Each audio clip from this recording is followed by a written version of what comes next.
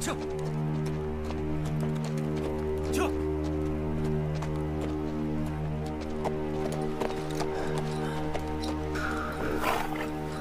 玉京，我的好兄弟，可惜你年纪轻轻就……你我相约少林前，可惜日后只有为兄一个人独闯江湖了。东方兄啊，你这真是……你这次救我一命，按理说我也应该舍命陪你到底。可是我对江湖争斗不感兴趣，一心只为练剑。某兄，告辞。东方兄，且慢。你真的是单纯的可笑。那常务娘是江湖败类，她的话岂可轻信？还有，蓝玉京就算是真的摔死了，那剑谱不会也死了吧？我们不妨去找找看。再说了，这蓝玉京现在活不见人，死不见尸。若是他真的出事了，你身为他的兄弟，是不是也得去少林寺帮他处理一下没有办完的事情？那好，我可以陪你上少林，但在下有个要求。请讲。我要光明正大的拜上山门，与少林僧人比剑。哎呀，东方兄啊，难道你的心里就只有剑术吗？我一心只为剑术。撤！这。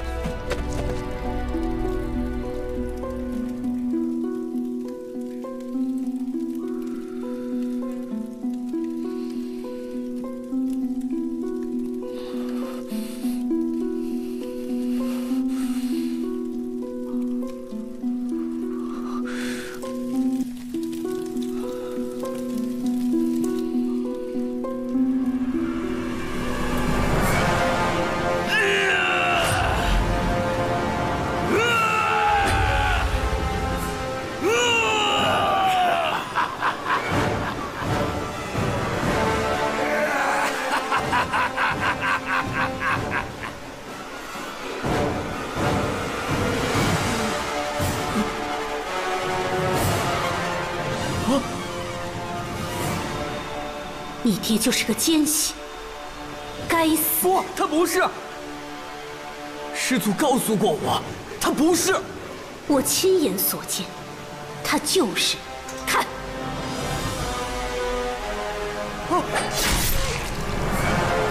不要！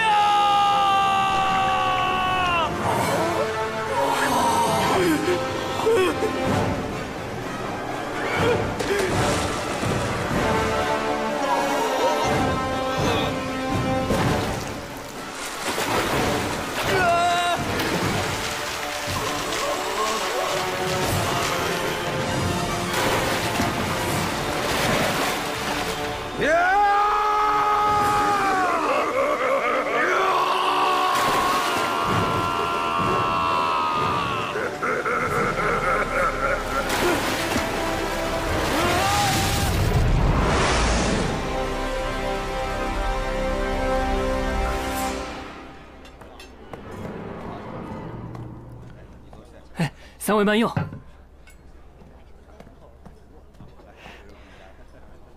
少主，我们一路把东方亮拖泥带水的带到这里，没想到，最后你竟然把他放走了，我们都白费心机了。你说我们回去如何向掌门交代呀？大家都是要去少林寺，都是要去找蓝玉京，只是不同路罢了。到时再会合即可。有何不妥？那东方亮他会乖乖听我们的摆布吗？说不定现在他早就逃之夭夭了。师太，你别急，东方亮一定不会逃，我们只需派人守在少林寺门口，等他来挑战即可。那你为何会如此肯定？少主如此气定神闲，想必早已将东方亮的心魂都收入囊中了。这里暂时不需要太多人手，一切都在掌握之中。师太和道长，可在附近找个地方歇息待命。有事我自然会找你们。也好。那怎么能行？留少主一人在此，我们不放心呐。我自有安排。那我们走了，少主。走。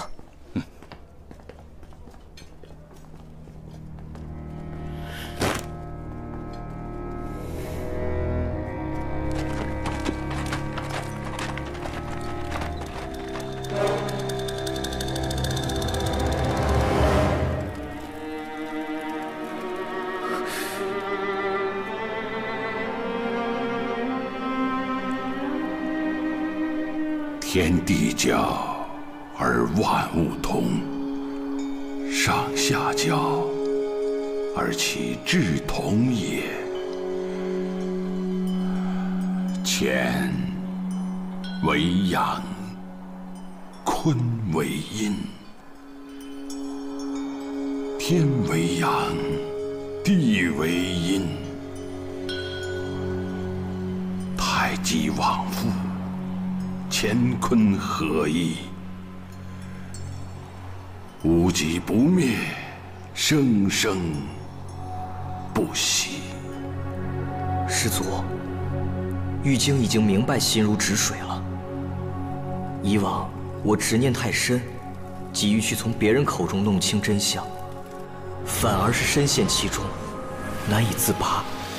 如今弟子会继续追寻真相，不管结果是对是错，我都会坦然面对。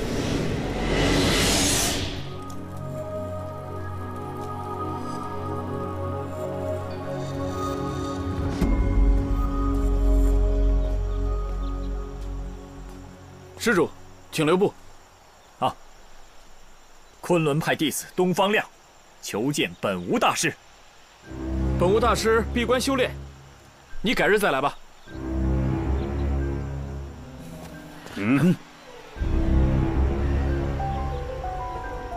请问，这本无大师何时出关啊？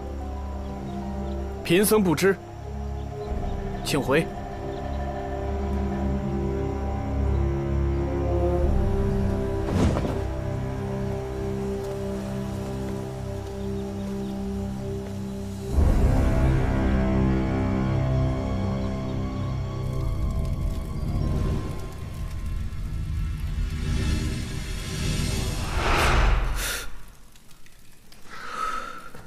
玉京，你醒了。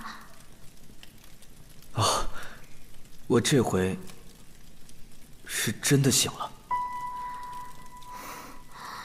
我刚才都快担心死你了。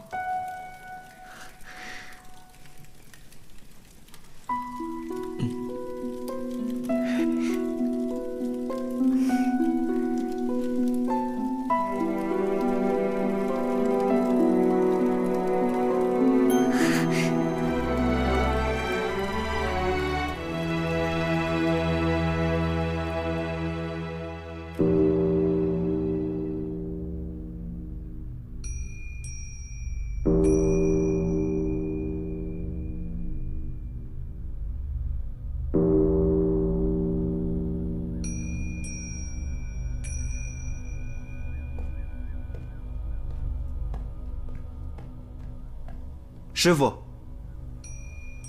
本座闭关多少日了？约莫半月光景。是时候了。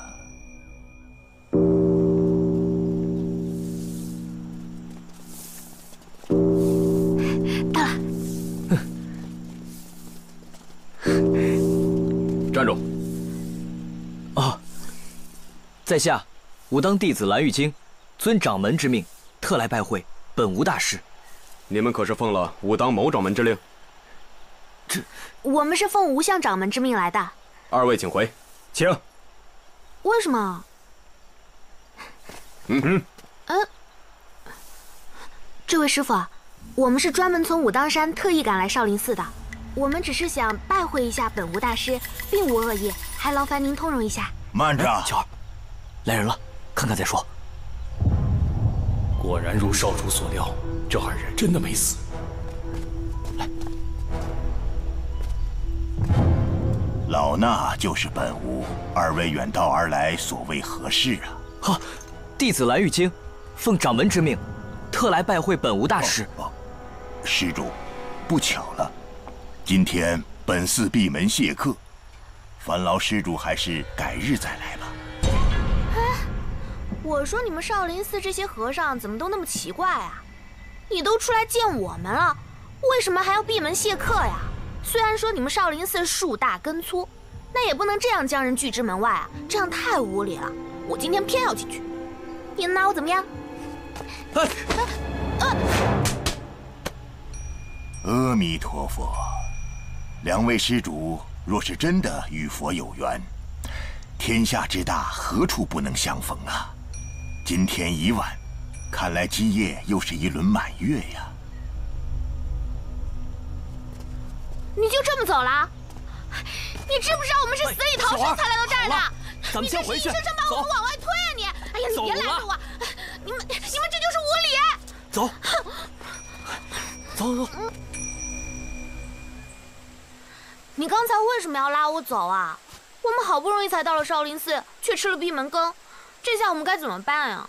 本无大师看似一掌，其实呢，在瞬息间，用了3个手势点在了我的头上，只不过速度很快，一般人其实看不出来罢了。真的吗？若是我没有猜错的话，他是约我今晚3更见面。那岂不是我骂错人了？嘿嘿，本无大师是得道高僧，怎么会和你一般见识呢？阿弥陀佛，阿弥陀佛！看来少林寺也一定是出事了，不然本无大师他不会这么小心行事。好了，别瞎想了，快睡吧，3更还要起来呢。我猜呀，有人一定是从武当山就跟着我们到这儿了，他们的目标是你，你得小心行事。喂，哇，心可真够大的。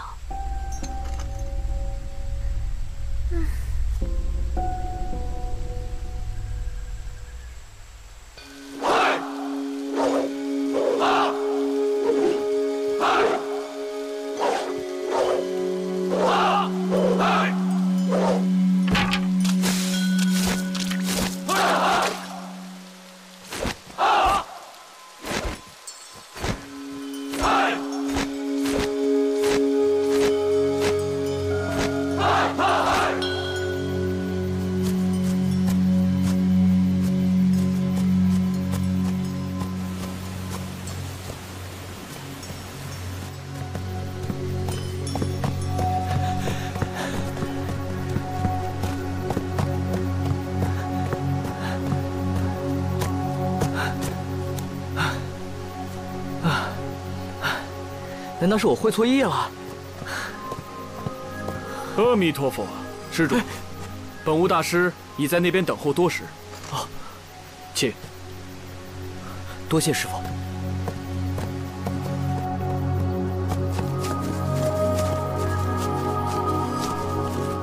施主，请。晚辈见过大师。哦，快请起。白日里闭门谢客，实属无奈之举，万望施主莫怪。晚辈不敢。眼下各处反抗朝廷的势力出现，朝廷为了保平安，极力要控制武林。我少林古刹也是在朝廷爪牙的严密监视之下。如果你贸然进入少林，恐怕给你惹出很多是非，惹出很多麻烦来。大师真是用心良苦啊，玉京感激不尽。是吴相掌门派你来找我的，是吗？是的，大师，我是吴相师祖的徒孙，叫蓝玉京。哦，吴相掌门出了什么事了？师祖，他惨死于谋沧浪之手。啊！这，阿弥陀佛。吴相掌门和我相交多年，为人宽厚谦和，没想到遭此毒手啊！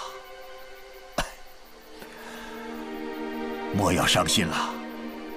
吴相掌门有什么话要交代给我吗？对了，师祖给我留下了书信一封，嘱咐我一定要到少林来找您。哦，赶快给我看看。哎。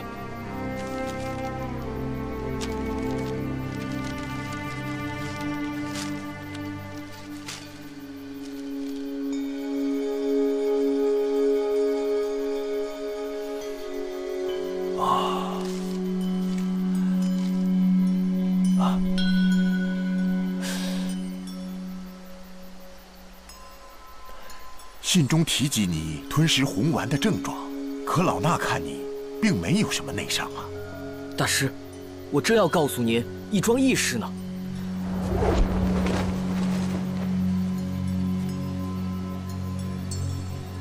就在那个时候，晚辈被那条蛇狠咬了一口。可是啊，奇怪的是，非但没有中毒，反而觉得体内的气血畅通了。会不会是以毒攻毒啊？哈哈哈哈！原来如此啊，确实那毒蛇解了你误食红丸的大部分毒啊。还真有如此异事啊！哈哈哈哈！说起那条蛇，还是许多年以前，吴相掌门送给我做药材的。此蛇入药，可以疗伤、调身，可以提升功力。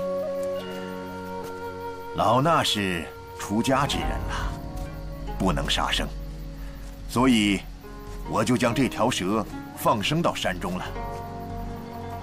没想到他今日功德圆满，祝你痊愈。哈哈哈哈！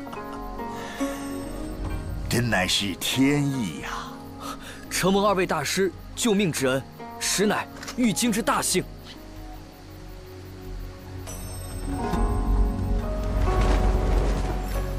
施主，我看你眉宇间面带惆怅，心神不宁，是否有什么难言之事啊？大师，我的确是有件难事，不妨说说。近来，晚辈深受家世之谜的困扰，又有诸多谜案难以解开真相，所以日夜难安，还请大师给指条明路啊！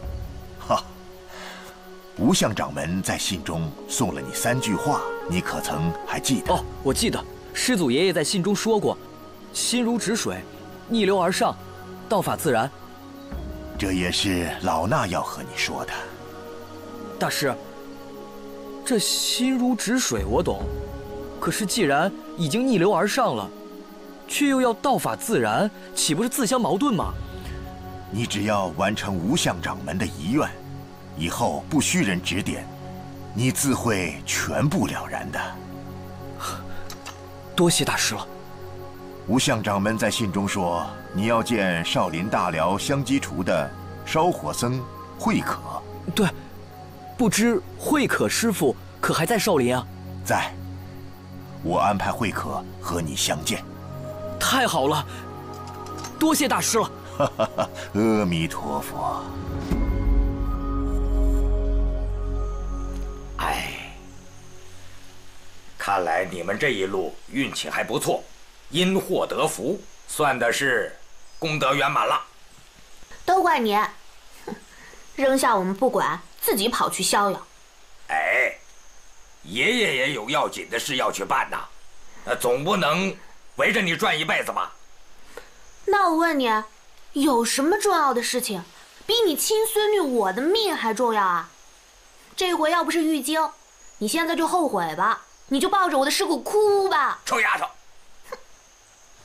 这什么话都敢瞎说！巧儿，巧儿，爷爷，玉京回来了。玉京，玉京，巧儿，巧儿，什么事啊？那么高兴？当然是有收获了呀！我，哎，你先看看谁来了。郑爷爷。来，孩子们，郑爷爷进屋。来来来。哎，哎，郑爷爷，哎，晶儿啊，你们这一路的遭遇，爷爷都听说了。嗨，一个没看住，竟让你们受了这么多的委屈。反正都过去了嘛。哎，对了，郑爷爷，我已经见过本无大师了，他老人家已经答应安排我同慧可师傅见面了。真的吗？这个真是好消息啊！晶儿啊，我想你已经猜出耿京师和你的关系了吧？莫非耿京师真的是我的亲人？他就是你的亲生父亲。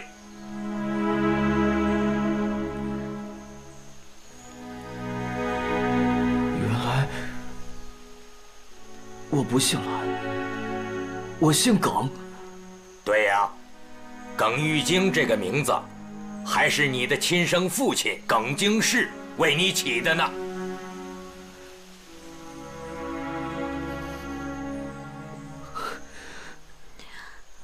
爷爷，玉京他刚刚大病初愈，我怕他受不了这个刺激。巧儿，没事儿，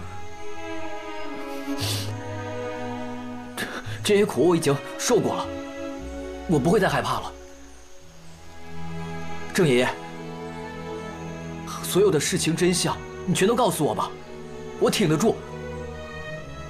好孩子，这些年来呀，爷爷一直在追查这件事。18年前安置在关外的所有关内的密探，都是由我和吴相掌门掌握，所以我当然了解他们的所有人的身份。爷爷拍着胸脯告诉你，你的爹娘是无辜的，更不是什么巾帼奸细。爹娘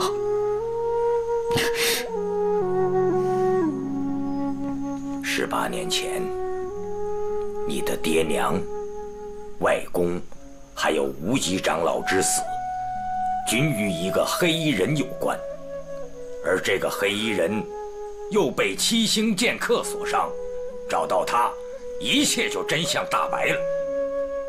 关于这个黑衣人，还有很多情况，爷爷要仔细地告诉你。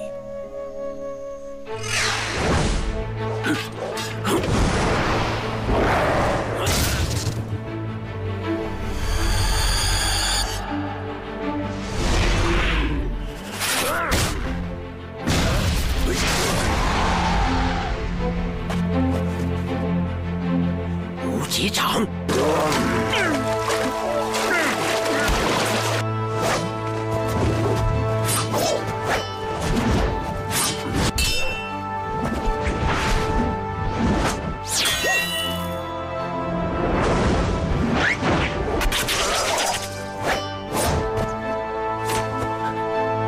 七星剑法。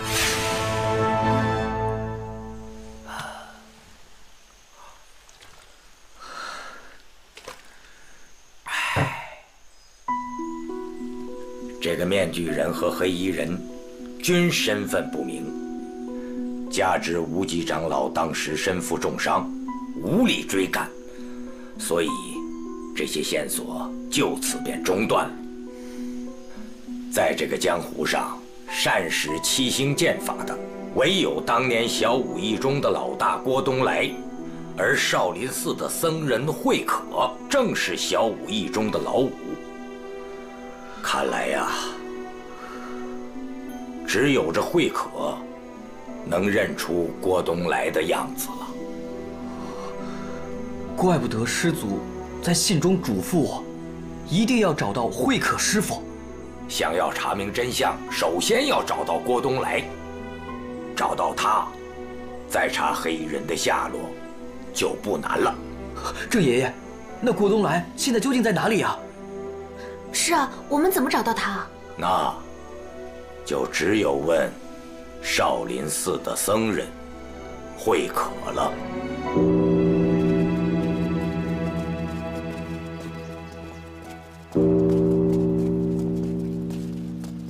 首座。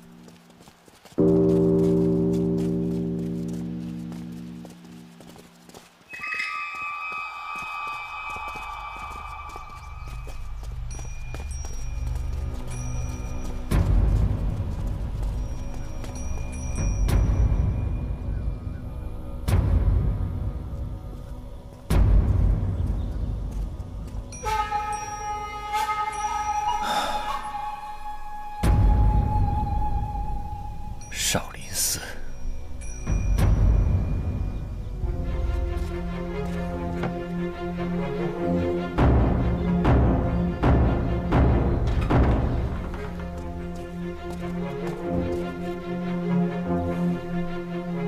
阿弥陀佛，施主，怎么又是你？二位师傅，多有得罪。少林古刹乃三宝重地，静修之所，施主请勿喧哗。又是一个想学武功想到疯魔的家伙。你走吧，我们少林寺不会随便收徒的。昆仑派弟子东方亮前来挑战少林武僧慧可师傅，烦劳二位通报一下。慧可？少林寺没有叫慧可的和尚。有倒是有，那可是佛门第2任佛祖的法号，达摩之后，慧可佛祖排在第2。我想起来了，有个会煮饭的老和尚叫慧可。有吗？我怎么不知道？在香积厨烧火30年了，大伙儿都叫他烧火僧，但都不知道他的大名。你走吧，慧可哪里会什么武功？就算不能比武，也容小生进去见见慧可师傅。一介烧火和尚，你找他有何等要事？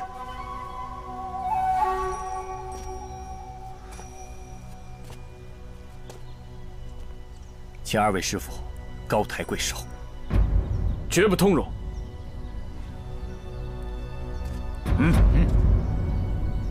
小生只是来寻访朋友，二位何必与我作难？你这样的客人，我少林恕不接待。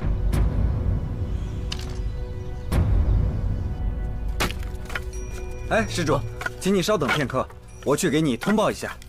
哦。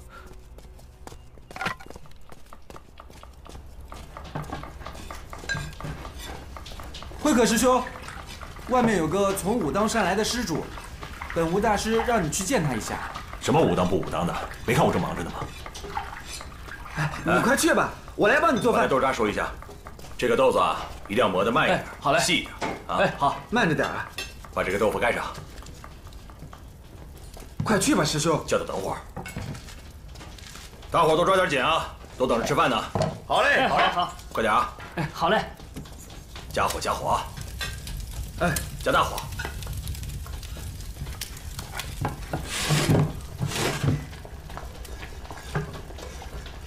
慧可师傅，慧可师傅。哦，不必慧可师傅一步了。太好了，那我先走了。你找我有何事啊？弟子蓝玉京，不，耿玉京，求见了。哎呀，我又不是菩萨，你拜我干什么呀？起来，起来，起来！我最讨厌年轻人到处胡参乱拜。起来。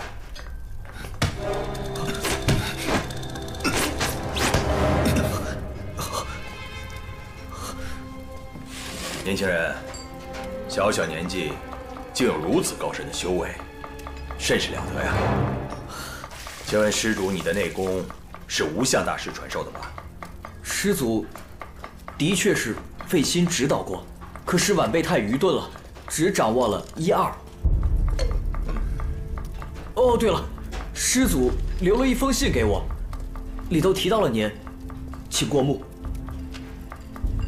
哎呀，我和你师祖已经数年没见了，他老人家可好啊？师祖已经仙逝了。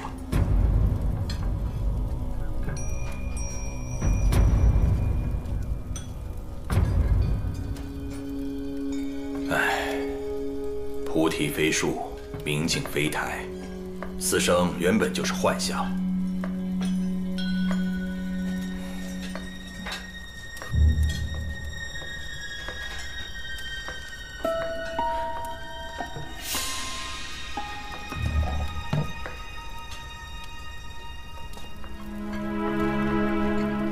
你的父亲是耿京世。您认识我父亲？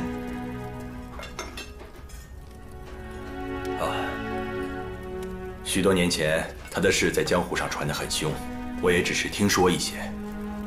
哦。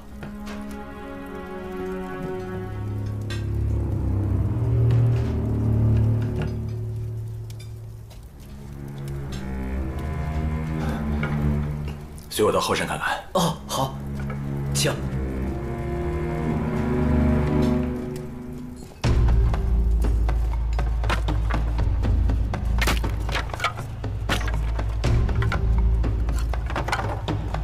施主，会合！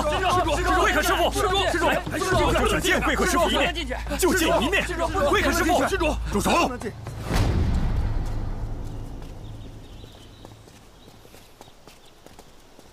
袁东师兄，怎么回事？他非要挑战会合，怎么说都不肯走。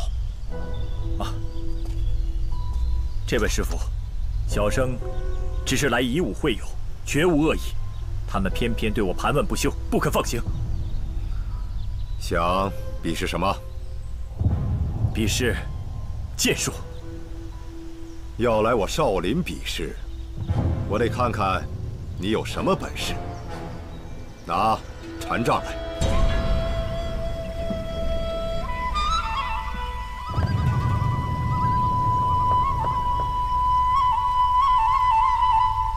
我相信我父亲一定是被冤枉的，必须得找到七星剑客郭大侠问清楚。郭东来是有名的沧州剑客，他的剑法很奇特，一旦被他击中，身上便会留下7道剑痕，因此他就得了一个七星剑客的雅号。20多年前，他前往辽东，一去不返。有人说他已经死了，也有人说他改名换姓。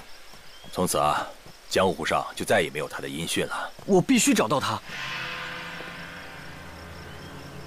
你孤身一人，单枪匹马去寻找一个隐退江湖的剑客，无疑是大海捞针呐。会客师傅，您可以帮我吗？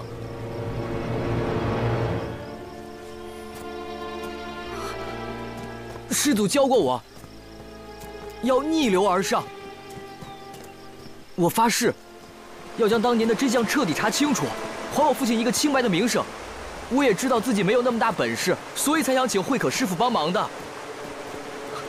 慧可师傅，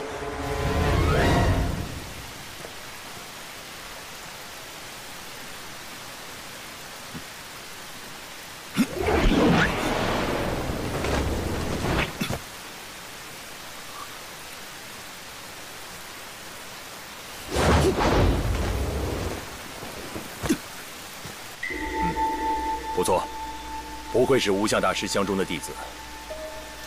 多谢大师夸奖。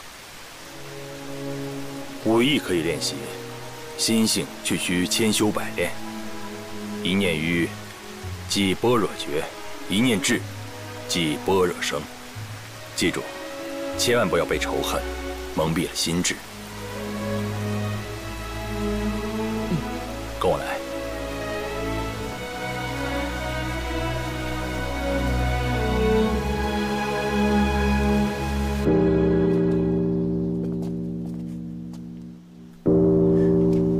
师傅，请。请。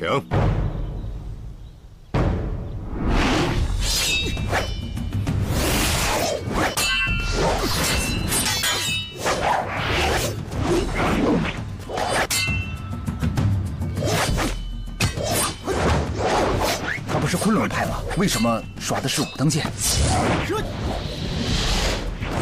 他是在用别派的武功来迷惑圆通师兄。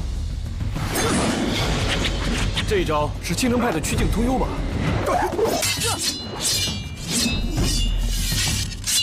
武当太极剑法。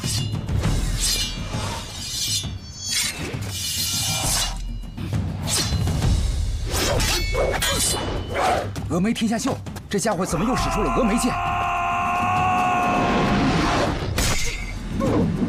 这什么剑法？好像在哪里见过。你看他那只手，这不是本门功法。这是少林寺的青龙手。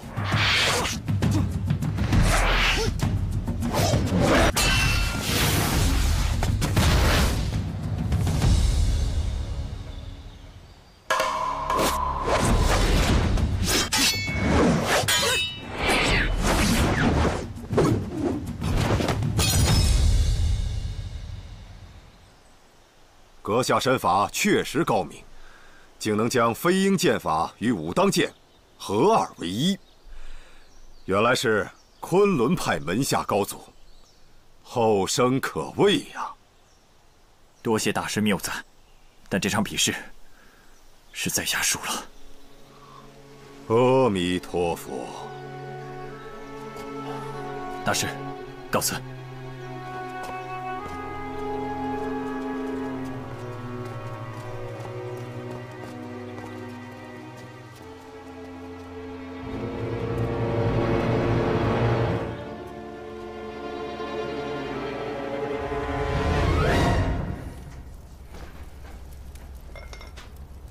好了，开走吧。好。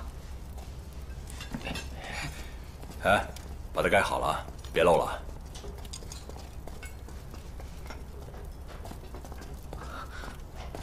慧可师傅，你每天就干这些杂事啊？那当然了，寺里每天都有数千香客和师兄等着吃饭，我的任务很艰巨啊。可是师傅一身的本事，怎么能用来做饭呢？这叫做顺势而为，一粥一饭皆是禅，哪里都是修行之地嘛。哦，你帮我把碗筷给摆一下，我给本无大师备饭。哎，好嘞。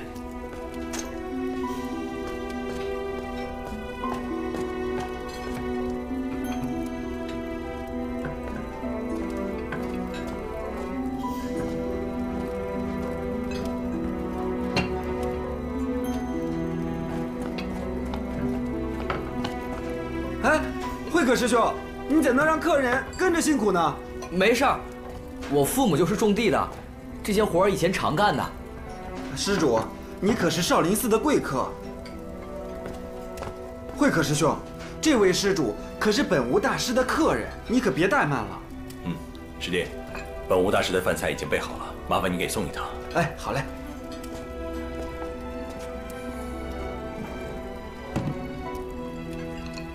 好了，我们也可以吃饭了。好，来。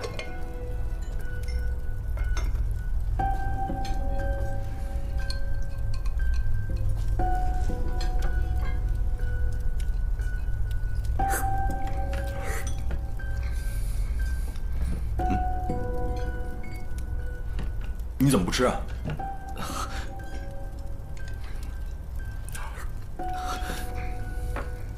师傅，我有一事相求，可否请你出山，带我一起去找郭大侠？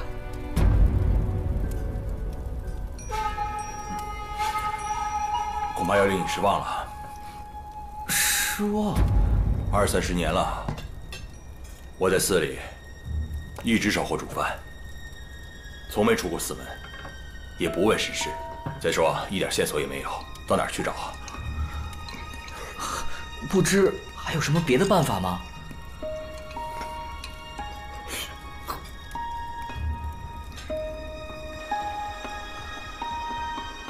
那个年轻人叫东方亮，是昆仑派的弟子。昨日，无相掌门派他的徒孙来见慧可，今天又来了一个昆仑派的弟子，还是见慧可。看来慧可的身份不简单呐。他不就在寺里边烧了20-30年的饭，没看出来有什么大本事啊。阿弥陀佛。首座，那您说怎么办？一切皆是因果。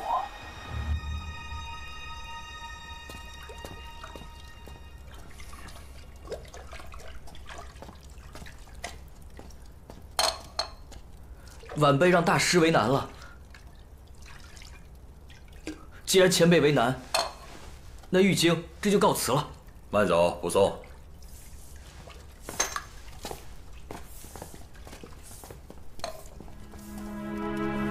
大师。好，首座。要走？看来你们两位没谈拢啊。本无大师，慧可师傅一心向佛，晚辈就不强求了。慧可，你有何苦衷啊？哦，回首作画，弟子早已了却尘缘，不问世事。嗨，此等想法未免偏颇呀。如果你真的是心静如水，那世间何处不是道场啊？本来无一物，何处惹尘埃啊？首座，弟子半生杀戮太多，罪孽深重，如今一心向佛，早已厌倦了打打杀杀，只求安宁。哈，修炼武学与出世入世并没有关联，你们以武会友，互相切磋，只要是不动气，那也是修身养性了。首座，你们随我来。